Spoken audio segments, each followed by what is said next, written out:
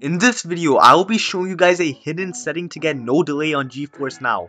Before I do show you guys how to see the hidden setting, it's important to note that this is only for Windows and this is only for the GeForce Now app. I'm pretty sure that Macs already have this setting enabled by default, but if they don't, then I will be posting a video on how to do it on Macs soon. So the first thing you're going to do is right click on the GeForce Now app and click on open file location. And from here, you're going to click on GeForceNow.json, which is right below GeForceNow.exe.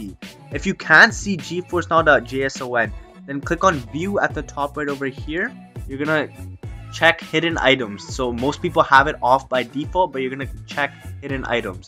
And then right click on GeForceNow.json, click on properties and make sure that read only and hidden are off. Once you unselect them, click on apply and then click on OK. So I've already unselected them, so I'm just going to click OK.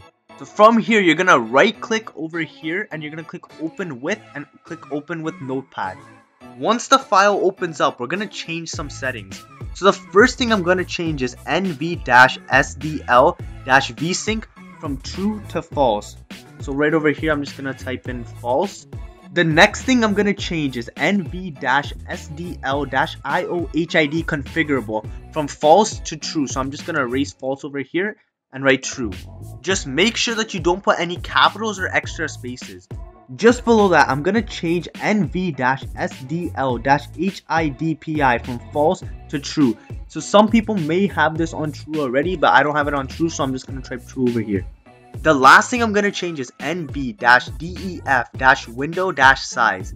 So for this one, you want to change these existing numbers right over here and you're going to change it to your screen resolution. So because my screen resolution is 1920 by 1080, I'm going to put those numbers in. Once you've done all of the steps, you're going to click on file and you're going to click on save over here, or you can just do Control S as well. Now that we have saved the file, just open up GeForce Now. And from here, you're going to click on menu, settings, and then scroll all the way down. You will see a setting that was previously hidden called direct mouse input, which minimizes mouse latency during your gameplay. For the most part, it does help reduce input delay to a minimum, but it can actually make the delay worse on some systems. So make sure to turn it on if it's not on already, then run a game to see the difference in delay. So just go back to games and then just run any of the games. Anyways, I hope this video helped. If it did, please leave a like and subscribe. Thanks for watching.